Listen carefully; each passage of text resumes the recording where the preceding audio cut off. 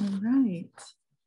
Well, hi, everyone. Welcome and thank you for joining us for Liz Henderson's workshop on agricultural justice, creating a fair farm. And we're looking forward to diving into this important topic. But before we get started, I'd like to quickly go over the workshop format for today. I'm Nikki Kolb, NOFA New Hampshire's Operations Manager, and I'll be moderating this session with fellow NOFA staff members, Chadley Kolb and Laura Andrews. Hi. We're asking everyone to please keep yourselves muted during the workshop and to type your questions into the chat box throughout the discussion. And we'll read out your questions when we get to the Q&A portion of the session. Liz also has pre-prepared some resources for us that we have linked to the workshop's link page at the bottom. I'll pop that into the chat. So those are downloads. You can access it anytime or later. I also wanted to note that we are recording this meeting and all the workshop sessions, which will become available to you after the conference. And now it's my pleasure to introduce Liz Henderson, farmer, author, and board member of the Agricultural Justice Project. Welcome, Liz. Thank you. Hello, everybody. I'm very pleased to be with you this morning. I've been a farmer for many years. I'm retired now. My farm was one of the first community-supported agriculture farms in the country, and second or third in New York State. We argue about who was the second. In addition to farming, I've spent 30 years or so as an active member of NOFA, and I co-chair the policy committee in New York State and on the interstate level, and I'm NOFA's representative to the board of the Agricultural Justice Project. What I'd like to do now is to give a short acknowledgement. I am living on ancestral and treaty lands of the Haudenosaunee Seneca people. This land has shown us the gift of community, connection, and reverence, and I hope to continue seeking the guidance from the elders and land keepers who've been nurturing the biodiversity of this region for countless generations. What I'd like to do now is to find out who you are. So I'm going to ask you a few questions, and maybe you can raise your hands to let us know. So, who of you is a farmer? You can either actually show your face and raise your hand, or there's a little, a reaction, raised hand thing.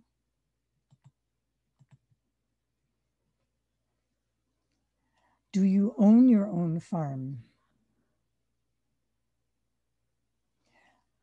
Are you farming on somebody else's land? Are you a farm manager? How many of you are working on a farm, but not the manager? Okay, well, it looks like most of you are not farmers. So are you researchers or teachers, educators? Okay, couple of those. Other, what kind of others are you? Maybe you could put that in the chat, because I'd love to know who I'm talking to here.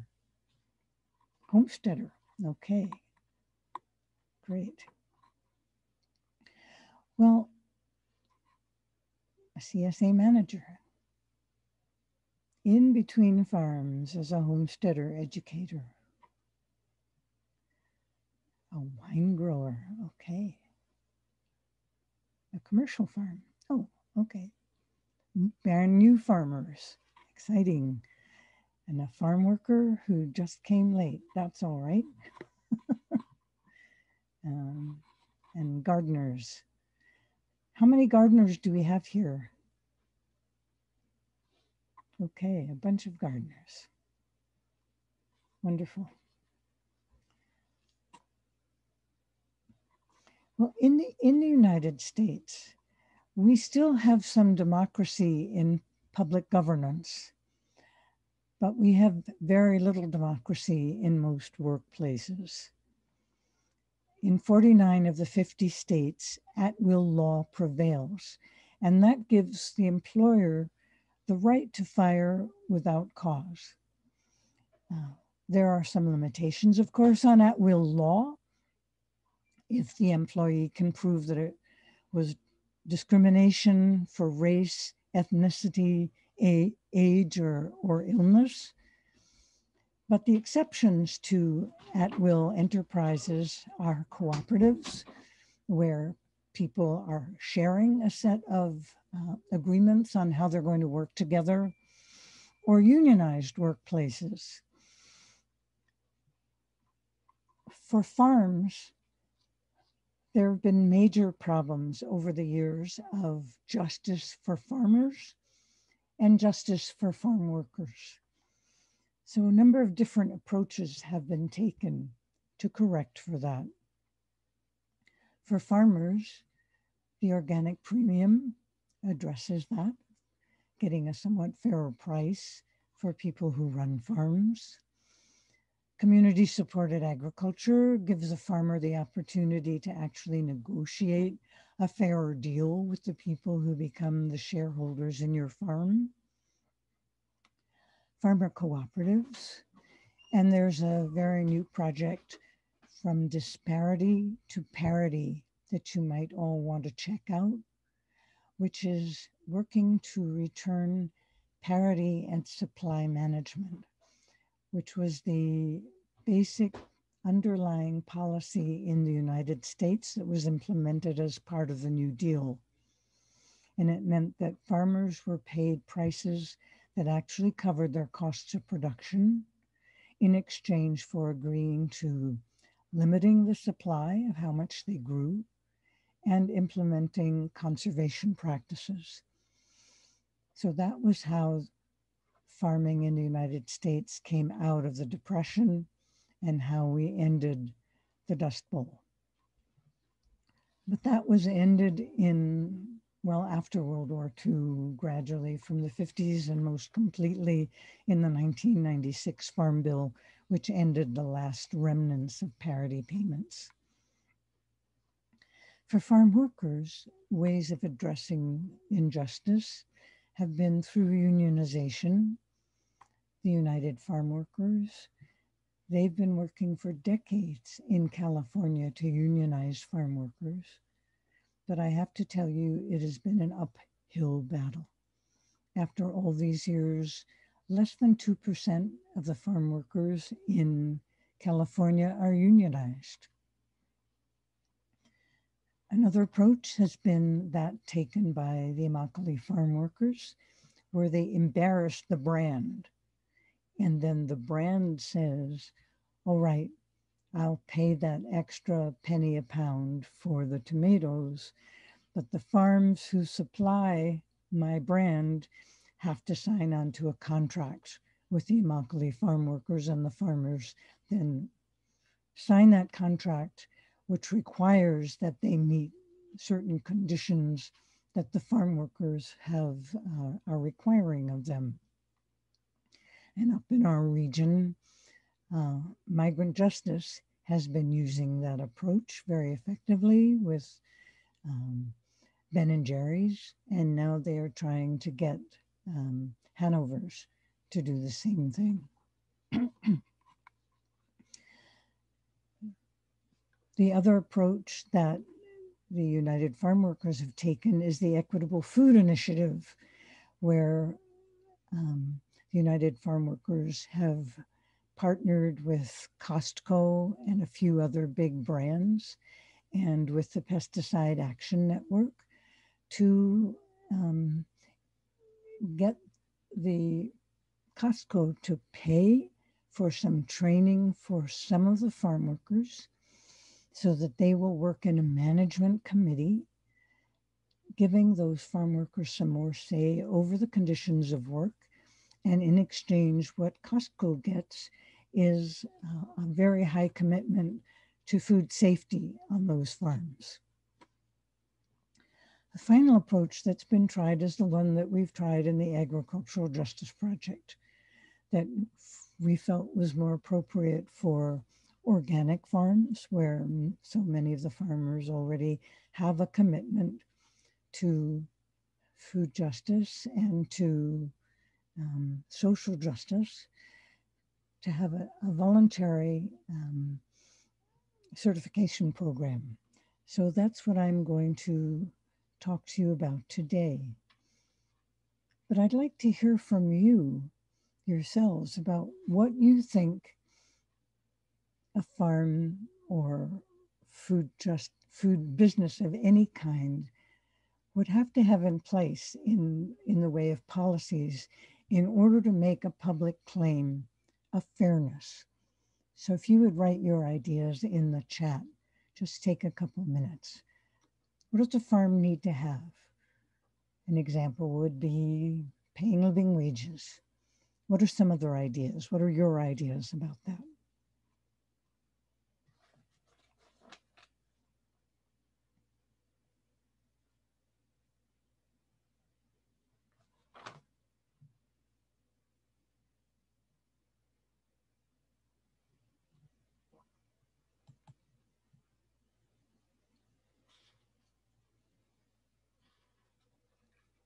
Healthcare coverage, set hours with time off.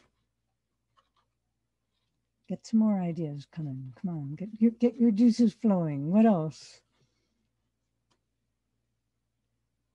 Safe and adequate housing for employees who live on the farm, balance of stakeholder interests, owner, worker, customer, investors, safe work environment, livable wages, healthcare would be dreamy, hours that are balanced, a diversity, equity, inclusion, and belonging committee, an ongoing learning and participation for all members of the organization or farm, decent housing, manageable work hours, share in the food being produced, a safe forum for feedback. That's a really good one. Healthcare shouldn't have to be tied to your job anyway, but yes. Very nice. Childcare, a year-round position, workers' comp, housing for interns, a defiantly fair wage of $20 an hour. All right, how about that for the farmer as well as the farm workers? Insurance coverage. That's great. Thank you. I'm going to share my screen now and talk to you about the Agricultural Justice Project. Because really that is exactly what we did. We started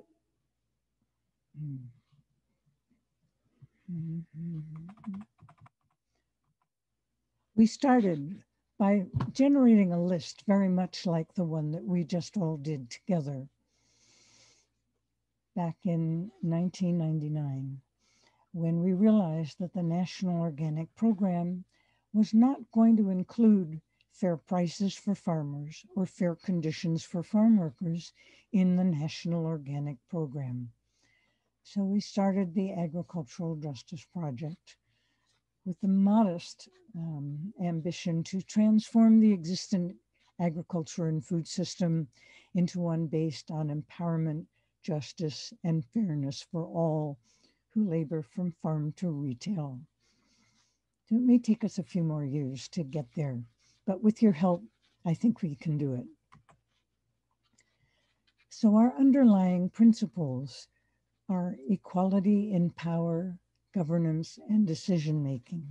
We've worked very hard to involve all the stakeholders in the development of the program and in the development of our standards, so that what we come out with is fair for all, not just for a few people.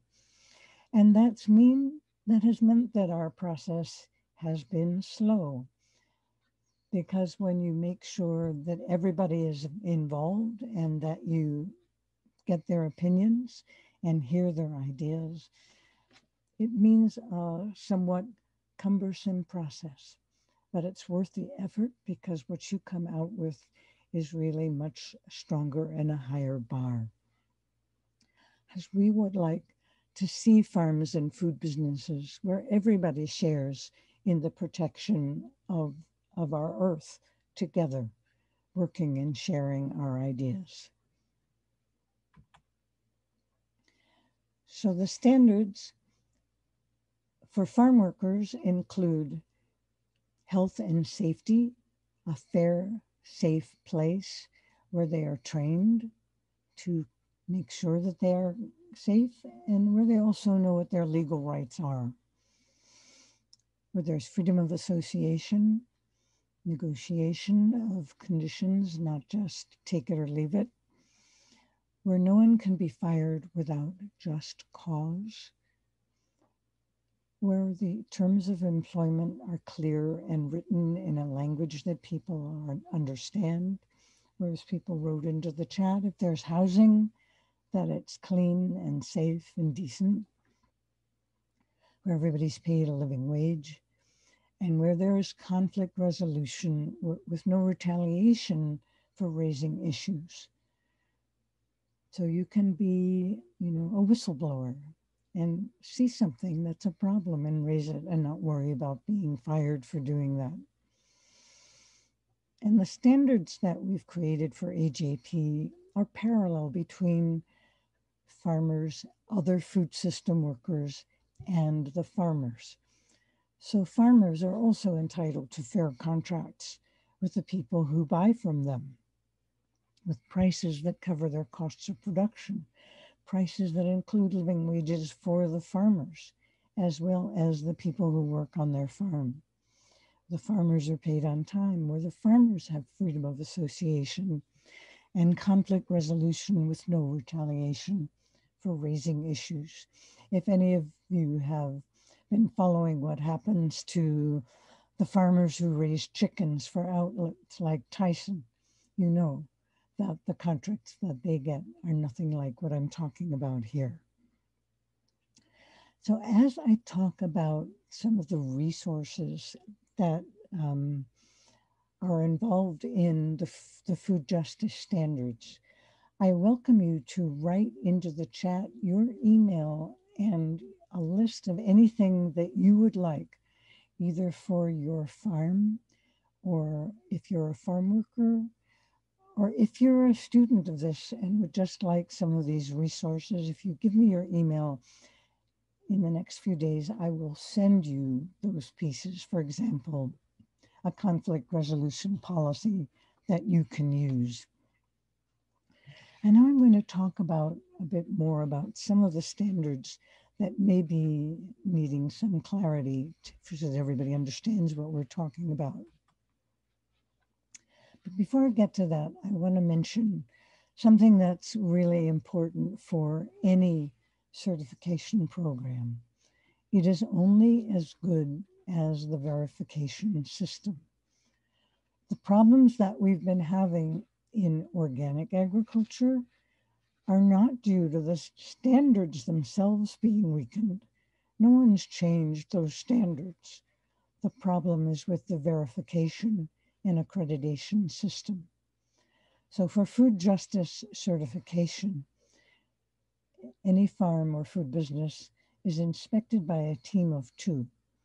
One person is a trained person from a certification agency who meets with the owner or the manager and reviews the files to make sure that that farm has decent employment guidelines or a handbook, has safety training and records of who was trained, things like that.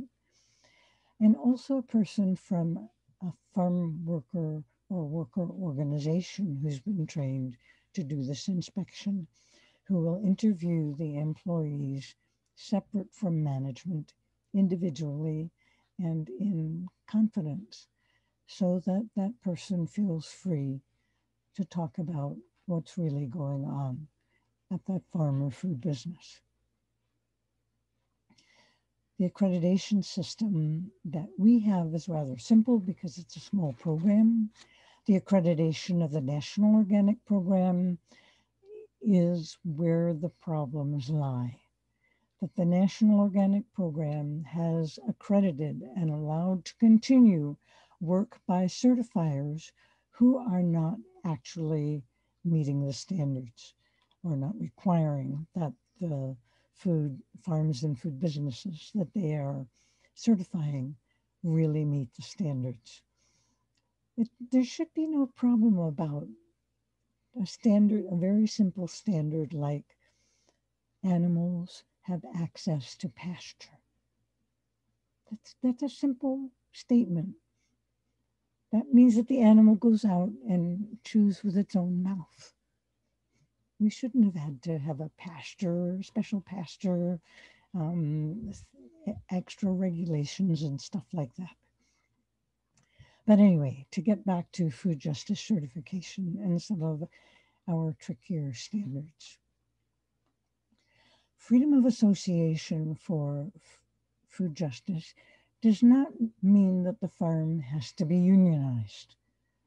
It does mean that everybody who works on the farm feels free to talk to the manager or the owner and negotiate about the conditions of work, to elect someone to represent them, to communicate with the employer, or to talk to unions, or to even choose to unionize. But unionization is not required. It's just the freedom to talk about the conditions of work and the wages so that it's not a take it or leave it kind of situation. Every food business or farm or not-for-profit organization or even marriage really needs to have a conflict resolution process that everybody agrees with. There's always going to be conflict between men and women, between non-binary people, adults and children, employees and their employers. There's going to be conflict. And the difference is facing that conflict squarely and trying to understand why it's happening and how you can resolve it to everybody's satisfaction, and having a process that you agree to so that you can deal with that.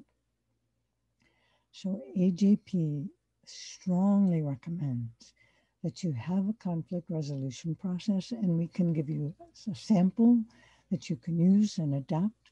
You can study nonviolent conflict resolution. You can study restorative justice and use that. There are some farms that are using some really very creative ways of dealing with conflict by having real talk, where once a month or so, everybody goes around the circle and has a chance to say to everybody else who's working there, you've been doing this that's really wonderful, but I have a problem with you doing that. So that people are constantly working on their communications and making them better. So food justice certification doesn't dictate what process you use, but we do insist that you have a process. Living wages. There is no one set living wage across the whole country that can apply. Every area has a different standard of living. Believe me, in Wayne County, New York, it's a lot cheaper to live than in New York City or in Boston or wherever. And there are many localities that have developed living wage calculators. So you can figure out how much housing costs, food, healthcare, the needs of your family, and a small amount for savings, a living wage that's appropriate to wherever it is you are. And food justice certification does not require that you already are paying a living wage.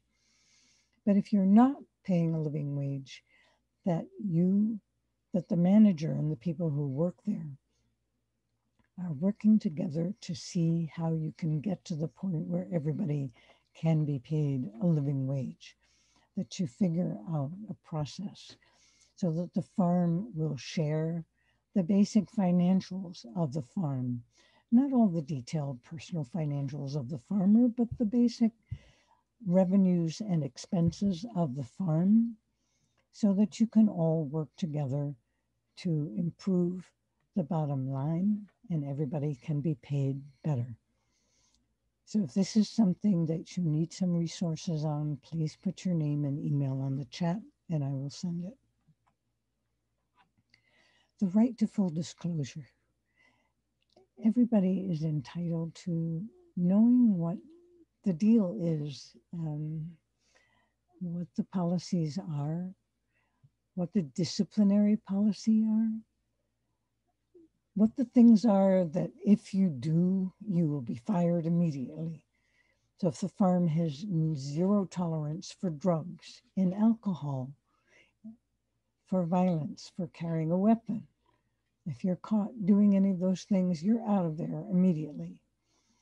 Or if it's a disciplinary process whereby you get a warning, you get warning number 2, you get warning number 3, and then you consider suspension or firing, what that process is.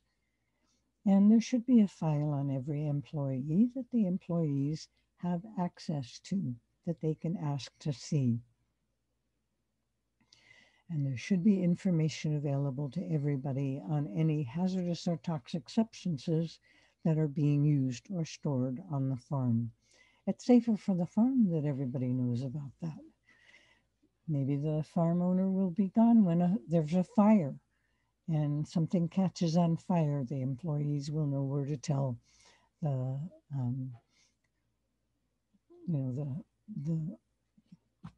the fire brigade that comes where things are.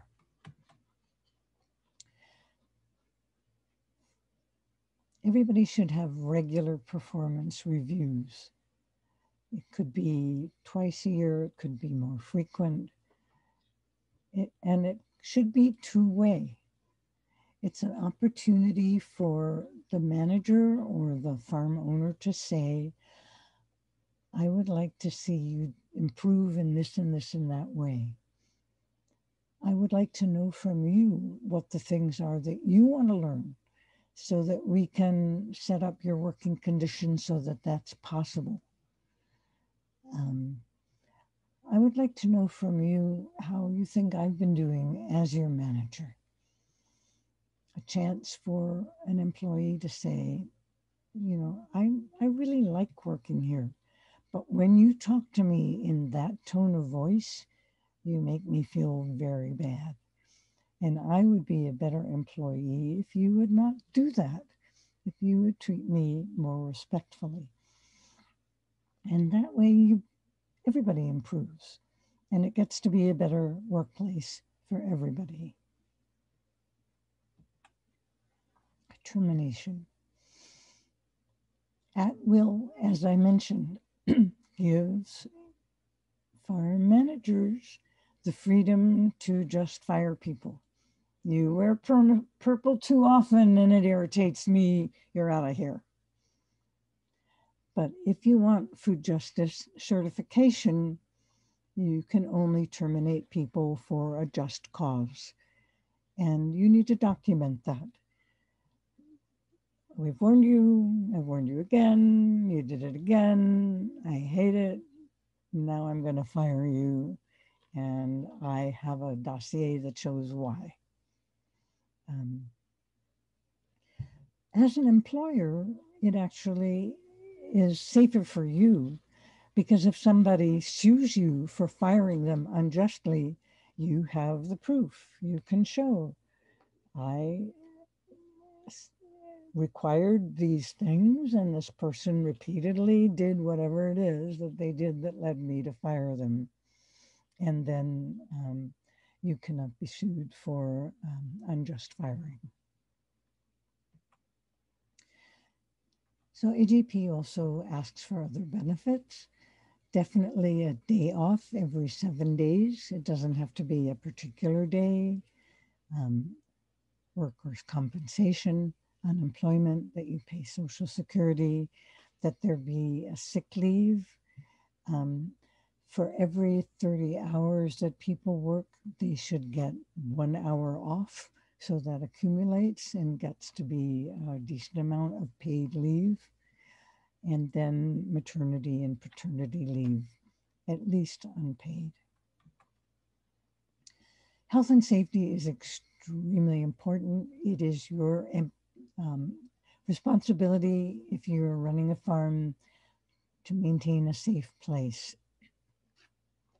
There is an incredible resource in our region, the New York Center for Agricultural Medicine and Health, NICAMP. Their website has resources on every possible hazard that could ever you imagine existing on a farm.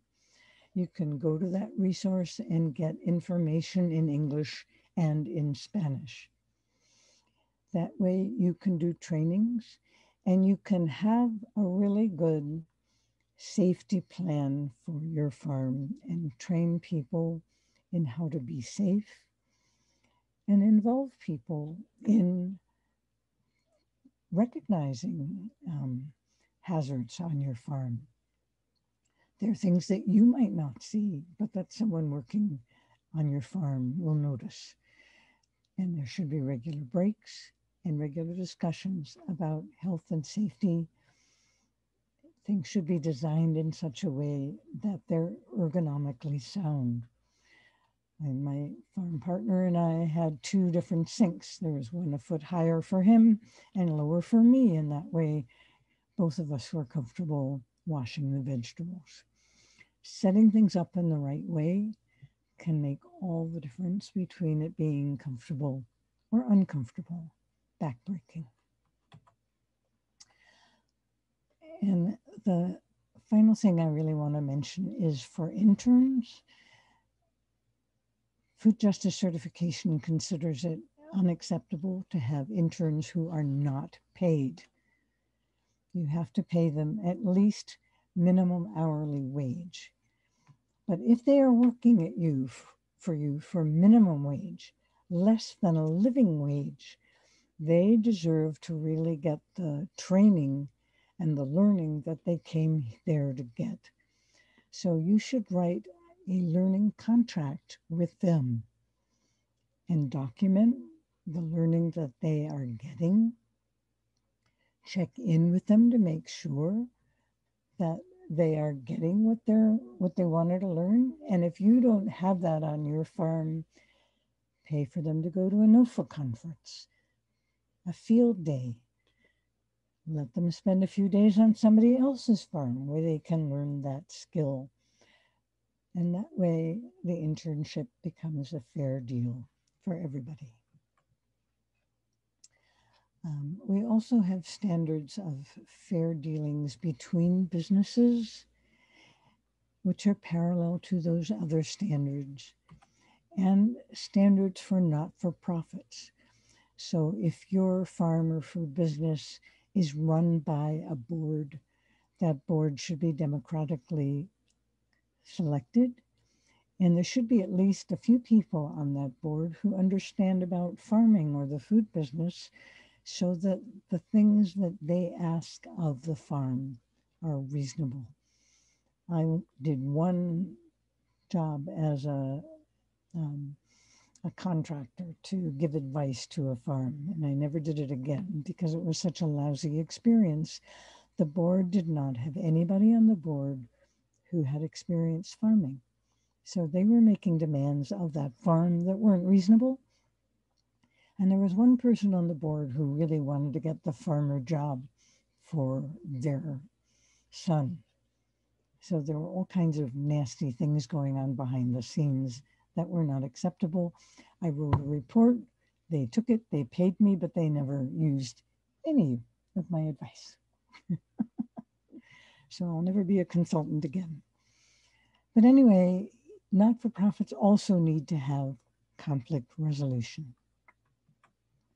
So those are the things that I wanted to share with you about food justice certification. And I will stop sharing my screen.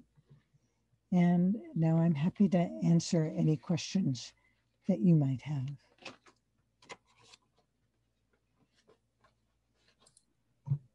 Thank you, Liz. I am going to put the link in the chat again to the resources that you provided that are on our website. So for people who came in after I shared that earlier, those are at the bottom of the page I just put in the chat. And there's 4 PDFs, food justice certification on farms, the conflict resolution process, farmer rights, and labor rights for farm workers. I also want to mention that AJP has a model employee handbook that is based on our standards. So it's like a whole set of employee guidelines. So if you would like a copy of that, I'm also happy to provide that to you. There is one condition though, that you tell me whether you find it useful, and you promise that you will help me make it better if you see anything wrong with it or any way of making it better, anything that should be written more clearly. So write your name and email on the chat if that's something that you would like. Great. Liz, I can help you with the questions here. So we have a question from Willa, who's asked, who is eligible for food justice certification? Any farm can apply, or any kind of food business. So it could be a restaurant, a food co-op, a store, a food processor. For farms, we ask that you either be certified organic, biodynamic, certified naturally grown, or if you are self-declared organic or certified naturally grown, we will ask you to fill out the section of the organic certification application where you list substances that you use. There's a very strong demand from the farm worker stakeholders who participated in creating the food justice standards is that they not be exposed to toxic materials without proper protection and without knowing fully what it is. So if you want to qualify for food justice certification, we want to know from you what you're using and that you're using the least toxic materials that you can. Okay, other questions? Great. Let's see here. We have a comment from Julie. It would be great if there was government financial support to help farms transition to these standards, and healthcare for all farm workers, and subsidized to ensure that a living wage is paid. That doesn't exist, but what the board of AGP has been working on lately is raising enough money so that the farms that need it can apply to us and we can pay for all or most of the costs of the certification. So we have managed to raise about $15,000 so far. 10 of that is a really wonderful contribution from the National Cooperative Grocers. And they have earmarked that for farms that are owned or managed by BIPOC farmers. So if you are a BIPOC farmer, we can cover your certification fee for free for sure. We are still trying to raise more money so that it will cover the cost of non-BIPOC farmers. We think white farmers should also be able to get food justice certification for free, and we're working on it. So if you happen to have a chunk of money that you want to give to a good cause, that fundraiser is ongoing, and we would be very grateful to accept any amount that you have. Thank you. We have another question from Becky. Is there an aspect of consumer education on this? Of course. And The Agricultural Justice Project has a communications project that we call Whose Voice is Missing? We ask that question over and over again because the voices of so many of the people who work in the food system have been missing.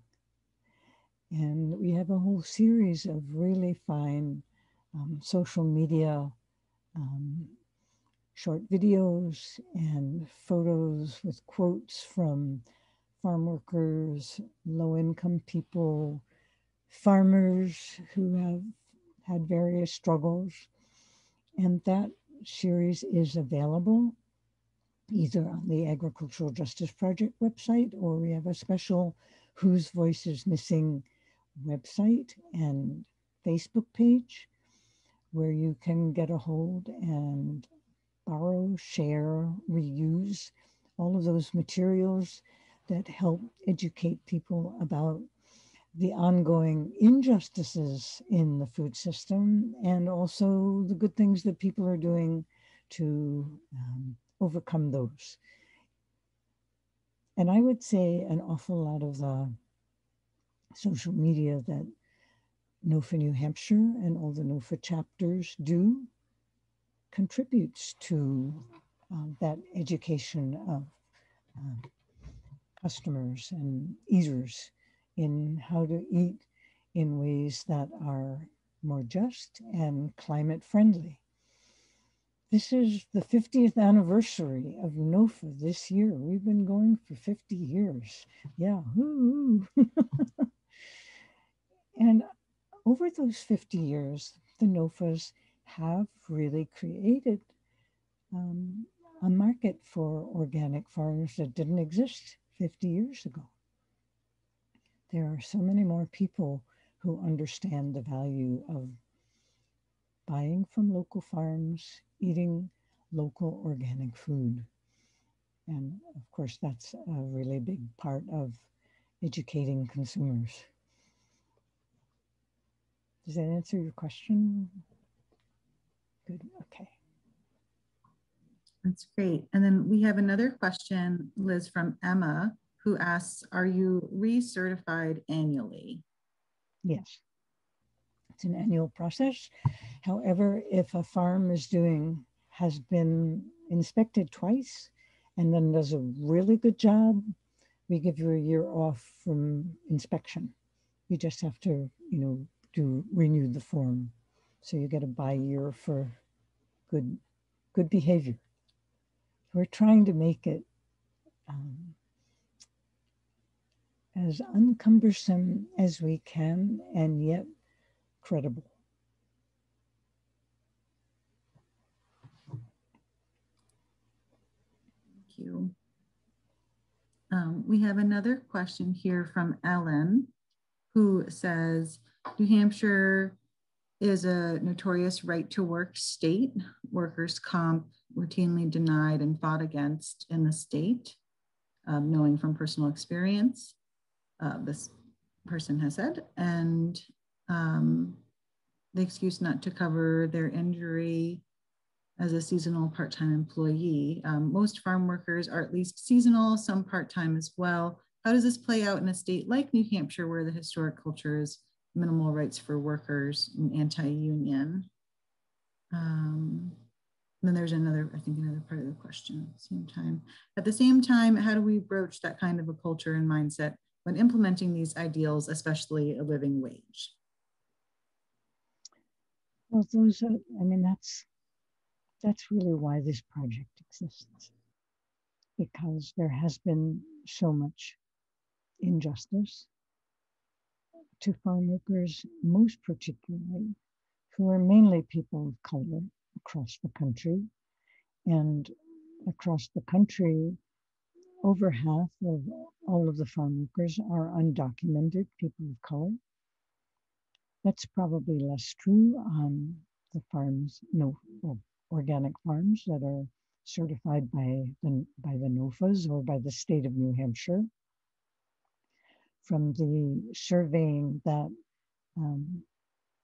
NOFA and the Agricultural Justice Project have done of NOFA farmers.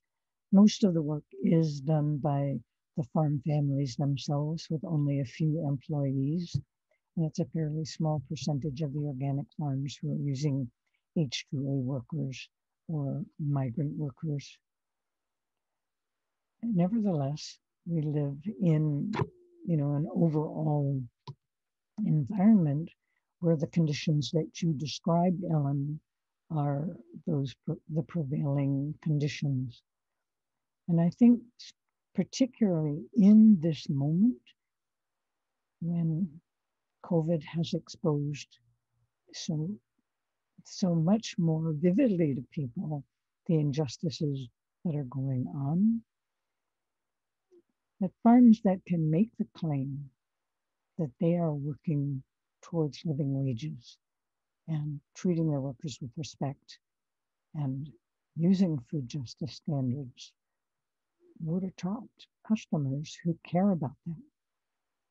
I can't promise you how many people that is.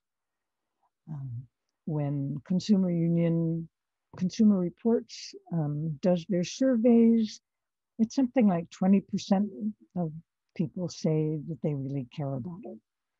Whether they would actually pay more for that, we don't know. Pie Ranch, which is out in California, which has been food justice certified since 2013, they have been doing an experiment in their store. They have a store that's right on Route 1. And they asked customers to pay a voluntary 2.5% food justice tax on whatever they buy. And they explain, they have a little thing that explains that money goes towards paying for their food justice certification. And most of the people who shop there are willing to pay that. But of course, that's Route 1. It's a really classy, amazing place to be farming. Nevertheless, there are some people who care enough to do that. And NOFA together, all the NOFA chapters together with EJP have been doing a project fair from farm to retail over the past few years, where we've been reaching out to food co-ops to see if they are willing to work with the farmers that supply them to work together to promote the idea that both the co-op and the farms have better working conditions. And we've just really gotten started on that. We haven't had the resources to develop it as much as we would like to. We hope to be able in the future to do that. We have figured out a kind of a survey that a produce manager at a food co-op can work through to help them think through buying more from area farms that are certified organic or farms that have better working conditions. So that's kind of in our to-do box that we've just gotten started on.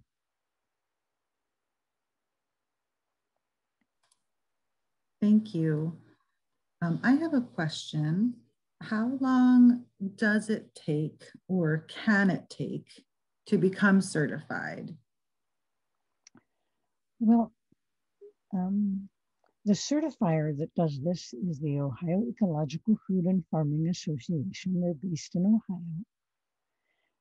They just took this over 2 years ago, and their staff is getting up to speed.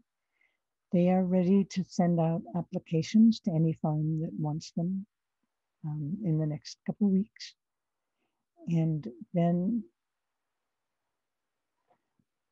however long it takes the farm to fill out that application, it probably would take a couple of hours the first year to fill out the application.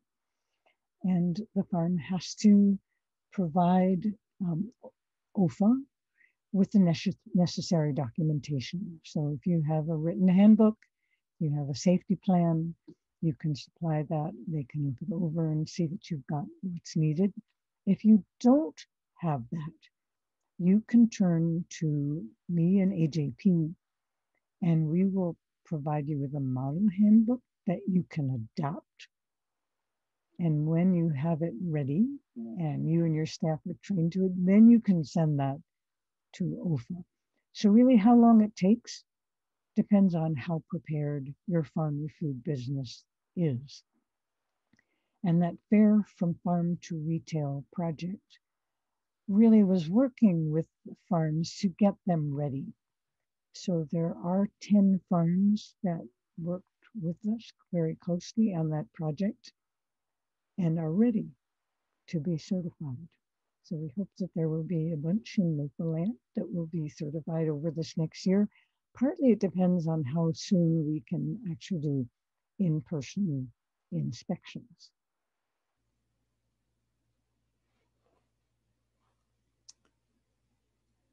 Does that answer your question? Yes, Good. thank you. Thank you for explaining that.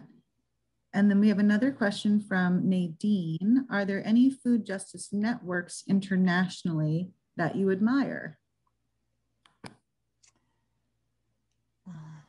Well, let's see. When we started this project and wrote the first draft of the standards, we took those standards to an IFOM, International Federation of Organic Agriculture Movements, Organic World Congress. And we had a pre-Congress day, half a day meeting to which we invited people from all over the world who were engaged in organic and fair trade. And the ticket of entry was people would read our first draft and give us comments. When we held that meeting, we were just really amazed that 50 people from 40 different programs and mainly different countries showed up. So just going around the circle blew our agenda, finding out all of the things that people were doing in different countries around the world. So there are many amazing organic fair trade programs that are in existence. A few that I could mention. Naturland in Germany. Some of you, if you did the Real Organic program series, you heard from a young woman who spoke on behalf of Naturland. That is an amazing organization that I think could be a model for the NOFAs and any of organic farming organizations, because they not only have certification, they have farmer training, they do marketing, and they have a fair trade component that farms and food businesses can sign up for. In Thailand, when we blew our agenda on that first meeting that I mentioned to you, an organization in Thailand invited us to come there to an IFOM trade conference that was going to happen the next year. GreenNet, and they were our host. So check out GreenNet. It is an organic fair trade organization that has helped many farms transition to organic. And the requirement that the GreenNet has is that the farm, first of all, grow enough food for the family. Only then can they also produce some products for sale through the GreenNet stores in Thailand and for shipment abroad. It's really a remarkable program. There are others, but there's quite a lot that's going on in other parts of the world. That's very impressive, from which I have all of us in the Agricultural Justice Project have been able to learn a tremendous amount. The United States actually is way behind some other countries. We have only signed on to a few of the ILO, the International Labor Organization, conventions. We are not signed on to other international conventions that require better treatment of farm workers and fairness to farmers. Our labor standards are way below the standards of the European Union, and enforcement is weaker.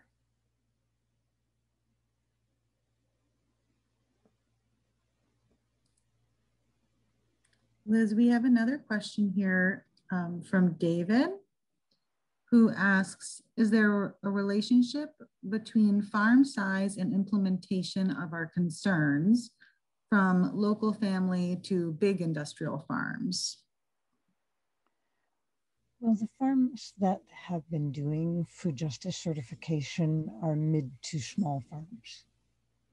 The mid-sized farms probably have more resources for doing an additional certification, but we created our standards to cover any size farm.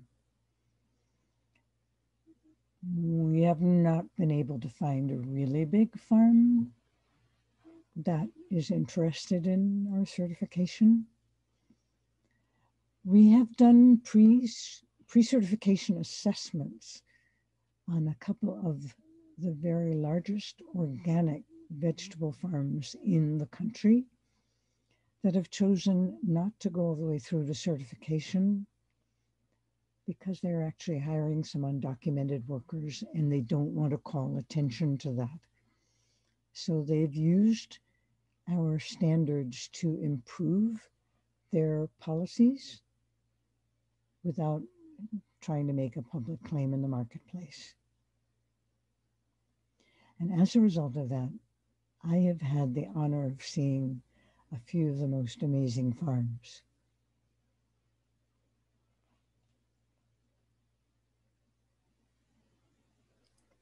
Thank you. I see in the chat that a right to work bill just passed the Senate. Does it have to pass both houses? Do you have two houses? So you still have a chance to stop it? No, it's...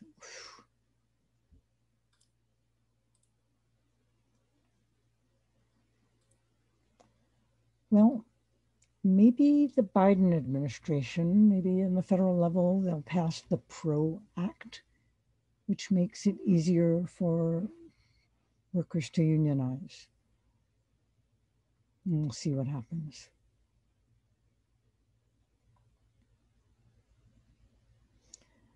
But your state can have whatever laws it wants. If you want to be food justice certified, you can't use those low, miserable standards. You have to treat people with respect and treat them fairly. And if we could get some buyers to certify, and believe me, we have been trying for 20 years with co-ops, with some of the big organic brands to get a commitment to only buy from food justice certified farms. We have not been successful. We have used up a lot of time and energy with some of the biggest organic brands. There's very little market pull for better working conditions on farms and food businesses. That's the reality. But joining us is blazing a trail towards the kind of food system I think we all really want. I think probably all of you would agree with me that working on an organic farm should be a wonderful job that pays the farmer and pays the people who work there well.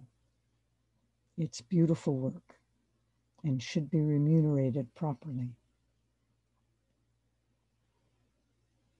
And I don't think we can talk about having a sustainable agriculture until our agriculture is worth sustaining by having good conditions for the people who are involved. And that's what the 4 principles of organic agriculture of IFOAM are about. And that's what that handout on farmer rights refers to. We as farmers have rights that aren't upheld in the marketplace either. Liz, thank you so much. I'm going to put some links into the chat. We're almost at 12:30, and I'm going to share one more screen. I did collect some email addresses for you that people sent privately, and I will send those to you. So everyone who sent that, Liz will get your email addresses and she'll send you the materials that you requested. Great, thank you so much. And thank Yes. you, Nikki. I hope that met your expectations. So, thanks for having me. Yes, thank you. So Liz, I want to thank you again for sharing all your knowledge with us and everyone for asking all of your great questions. The links I put in the chat are also up here on the shared screen. And as Liz mentioned, NOFA is really excited to be celebrating our 50th anniversary this year. And if you're not already, we'd love for you to join our growing community by becoming a member in 2020. And we do have scholarship memberships, so cost doesn't need to be a barrier. Please contact us for more information. And please also check out our virtual exhibitor fair, which includes a book list hosted by Main Street Bookends, where you can get copies of the books by our author speakers and others, including Liz. There's a book by Liz on that list. And 20% of proceeds go back to support NOFA New Hampshire throughout the year. So you can purchase books at any time, not just this weekend. And please do grab your lunch and hop on over to our annual meeting, which is happening next. And we'll be giving away some raffle prizes at that meeting. You do need to be present to win some 4 different books. To that session is in the chat as well. So thank you again, everyone. And we'll see you soon. Bye-bye. Bye, thank you. Thanks, everybody. Thank you, Liz.